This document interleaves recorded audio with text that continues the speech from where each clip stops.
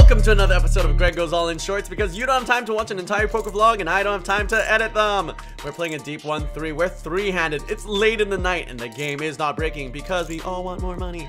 I pick up the second best starting hand in the game. We pick up kings on the under the gun slash button and raise to $15. Small blind immediately 3 bets to $50. What a dream. We're very deep. I started with about 1,000 in small blind covers, so we 4-bet large. We bet $200. We're ready to get it in, but small blind slows down and just calls.